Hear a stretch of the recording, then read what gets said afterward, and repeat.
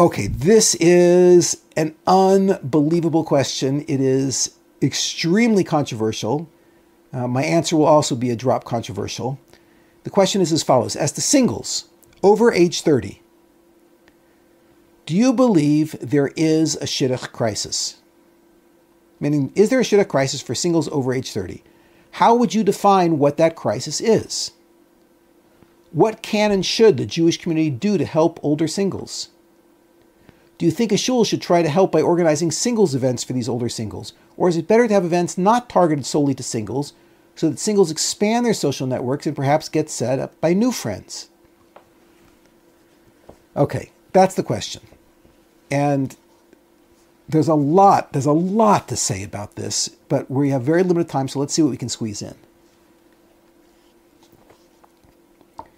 From a Torah perspective, a crisis is not defined by numbers. When a certain number of people are having a hard time, then it's called a crisis. That's not a Torah view. Crisis is not a quantitative term. It's a qualitative one.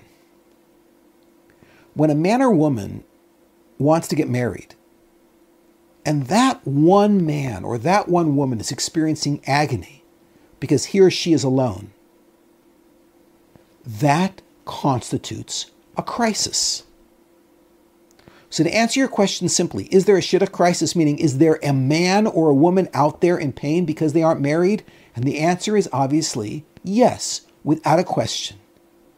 There is at least one or two people out there, perhaps more, who are in agony. So yes, there's a crisis. But I'm not going to say you need 1,000 people to have a crisis. We aren't a mass movement, as I've said so many times. Every single Jew suffering is a crisis. Now, if you want to understand how that man or woman can save himself or herself from the crisis, it does help to step back and look at numbers, just to try to understand how these individuals could get themselves out of trouble. So let's start with numbers that have nothing to do with the Jewish community. Let's start with the biggest numbers. By the way, obviously, why am I doing this? Because we would be very naive to think that orthodoxy seals us off in some way from everything happening around us. Orthodox Jews live in a permeable bubble.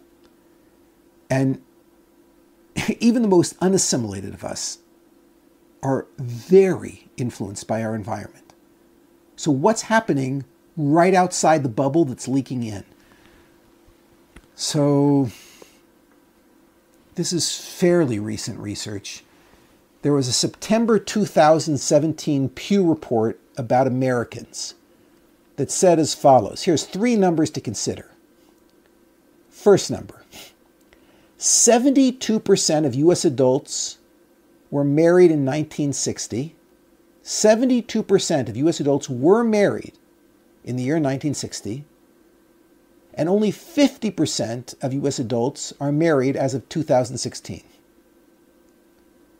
So that's a drop of about 30%. Americans are getting married a lot less. Point number 2. Number 2. The median age for first marriage in 1960 was 20.4 years old for women and 22.5 years old for men. Once again, the median age, that means half the people were above, half the people were below. The median age for first marriage in 1960 was 20.4 years old for women, 22.5 years old for men.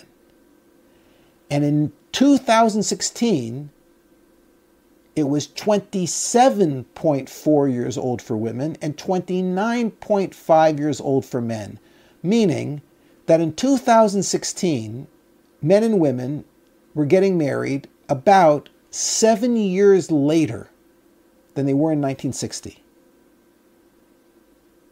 That also means that more than half of American men and women today aren't marrying until close to age 30. More than half.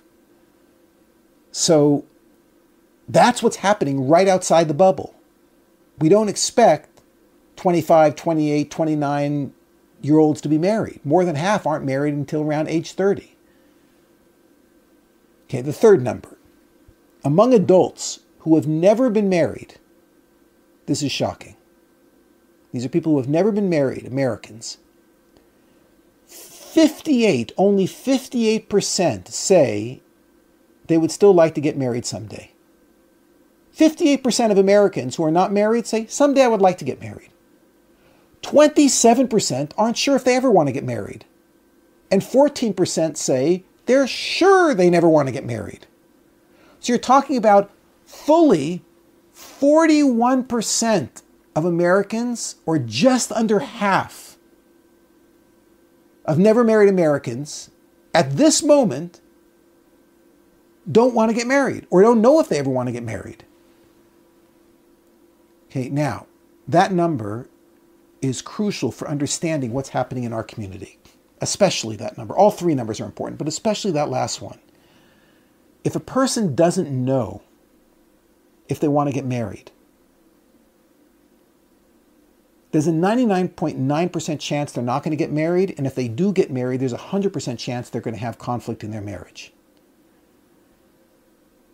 I was involved in a case when I was working at Neve Yerushalayim. I was involved in a case of a woman who had dated for 10 years, and she came into the office of one of the real sages who used to work at Neve Yerushalayim Seminary, Rabbi Tchaikovsky, and she said to him, I've been dating for 10 years, I can't take it anymore. And she was bawling, she was crying with pain.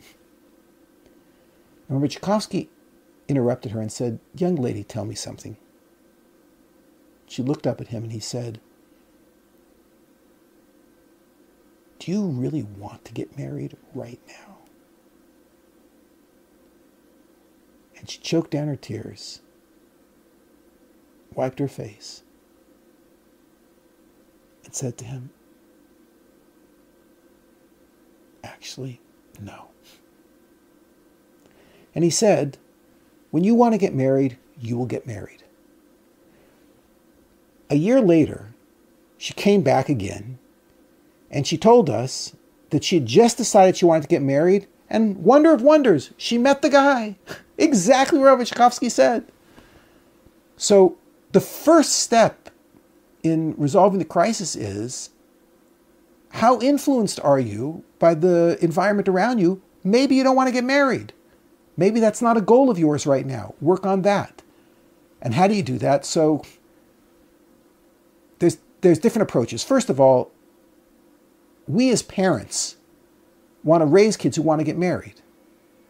And in order to raise kids who want to get married, what we can do for them is present them with a wonderful marriage. And the truth is, as Orthodox Jews, we have some advantage, at least the statistics seem to say so. There was a Dr. Yitzhak Schechter, who in an interview with Jewish Action recently said that only about 10% of Orthodox Jewish marriages end in divorce, compared to 48% in the general population. So obviously, the Jews are doing pretty well. Now, I'll be the first to admit it takes a lot of marital strife to push a marriage over the edge and actually cause a divorce. So we're not saying that 90% of Jewish marriages are happy, because only 10% divorce rate. There can be a lot of unhappiness before something actually explodes into a divorce.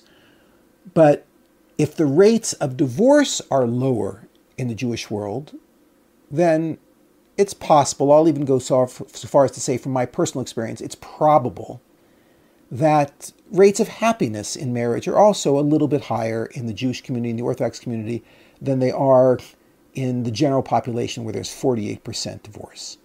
So thank God Torah works, but if you want to help your kids want to get married, show them a great marriage. And look, there's lots of reasons to try to have a great marriage, but here's one more. So as parents, stick that in your motivational box. Okay, now what happens if I'm the man or the woman who is having trouble wanting to get married? I wasn't necessarily provided with an attractive model of marriage when I was growing up. Let's say that's the case. If I grew up in a home where there was divorce or there was constant fighting, then how do I save myself? How do I get myself to the point where I want to get married? And the answer is, I can learn about what an ideal Torah marriage looks like. It's very attractive. And I can start working on my midos. I can work on my character. I mean, realize that character is the key to happiness in marriage. The more of a giver I am, the more that I care about taking care of the other, then the happier my marriage is going to be. And of course, communication is important. There's lots of key character traits that I have to work on. And if I work on those, then my marriage will be better. So if I wasn't presented with a great marriage as a kid, now as an adult, I can start learning about what a great marriage looks like, practicing, right, proper interaction with other people, practicing good dating, right, interacting with people properly when I do date, and I can work on my character. And there's so many ways to work on character. The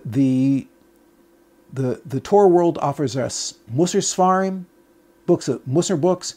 We have Midos Shirim, special classes that just focus on characters development.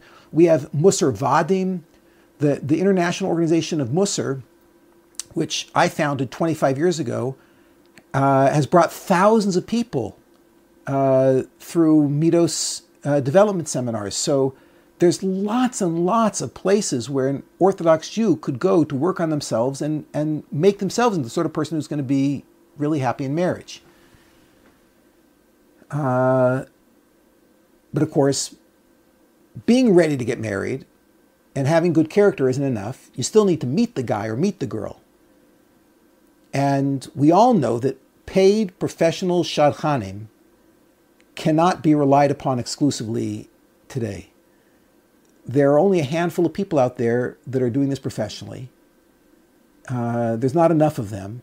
And unfortunately, sometimes, not all the time, but sometimes those who pay the most can rise to the top of the list, which means if I can't pay the most, I might have trouble meeting people. And therefore, what you may want to do is rely on ordinary friends and family. Friends and family can do a lot, and they could introduce you to a lot of people. If we democratize shidduchim, if we take it out of just the hands of the professionals and take it upon ourselves to make the effort to introduce people to each other, then we could make the system far more effective, and it would be much easier to meet the right people. So I recommend that every single Jew take it upon him or herself to try to introduce other Jews, single Jews, to each other. And we can make shidduchim even more accessible if we eliminate the middleman entirely. Meaning, wouldn't that be amazing if you didn't even need to depend on friends and family? How could you do that? One example, by hosting single men and women at your Shabbos table every week, and by creating community events where all people are welcome, married, singles. Once upon a time, this was considered to be a breach of modesty. It was just inappropriate to have men and women at the same Shabbos table, or men and women, single men and women at the same event. But given the environment we live in today, people are in mixed environments already that are much less modest than these events. They're at the office, they're at the university, and there's probably much more good that is going to come from a frum mixed Shabbos table or a frum event than there is bad that's going to come from it. So therefore, we would be very, very encouraging for the sort of events which allow single people to meet each other. Okay, I ran over a little bit tonight, but you asked great questions and I didn't want to stop. They're spectacular. Keep the questions coming. This has become one of the most precious hours in my life. So please continue to send in these questions. I'm going to try to keep pushing through them as fast as I can, try to keep up with you guys, and I look forward to speaking with you, hopefully, in our next upcoming session.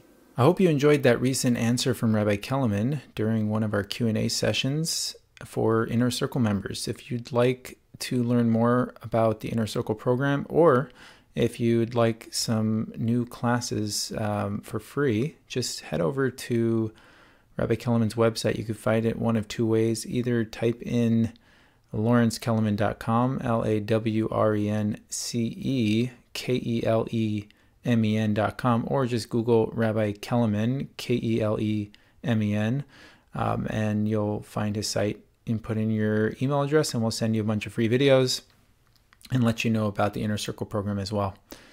Let us know if you have any questions. Thank you. Bye.